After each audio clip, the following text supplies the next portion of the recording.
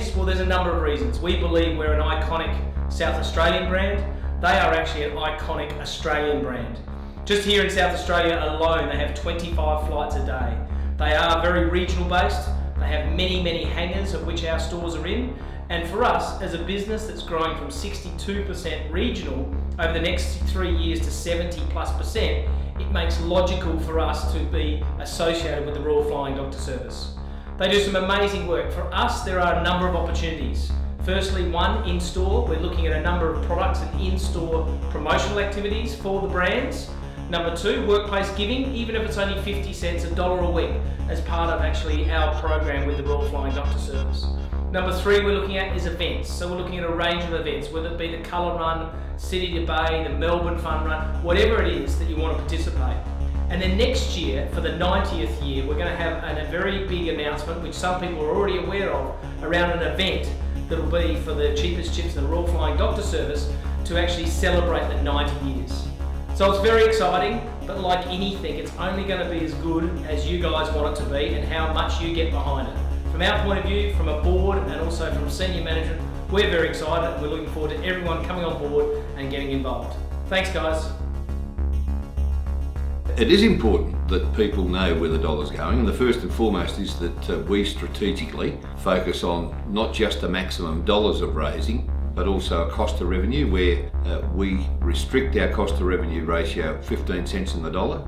That's as high as we want the cost to be, which means 85 cents in every dollar at a minimum hits the bottom line.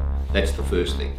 The second thing is that ostensibly our fundraising is for our capital program of renewing the aviation as the platform of transport, infrastructure to ensure that we've got the appropriate facilities for our patient flow and our staff safety and comfort, and of course then for operational purposes if we wish to supplement a program or indeed run a program where we identify there is a gap in those services to communities. And an example of community dollars is the Adelaide base was established without any government funding. It is purely funded by the community. So quality people with the right technical skills providing the right services at the right time to people in need is a mantra. And if we don't believe that the greatest name in our word, in our title, is service, then we've missed the mark. Just basically because it is a service that is needed. You know, it covers such a broad area. Without that extra bit of money that's coming through, you know, they're not going to be able to, you know, have their families live out there or be able to live on the land like they'd like to. And knowing they've got that support for us not too far away, if something does go wrong, and the majority of the time under an hour we could be there to help them.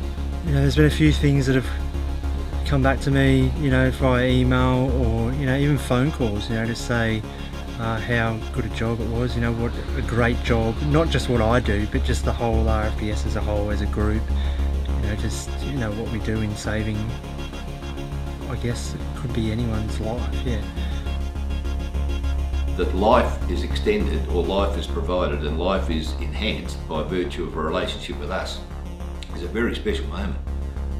But I know from my experience with the RFDS that every day somebody amongst us somewhere at some time will make a difference to someone, and that's a powerful reason to put your feet on the ground and get out of bed. And that's what we are, making a difference but meeting the needs and expectations where no one else goes to ensure that there is a quality of health service provision to all who work, travel or play in the harshest parts of our land.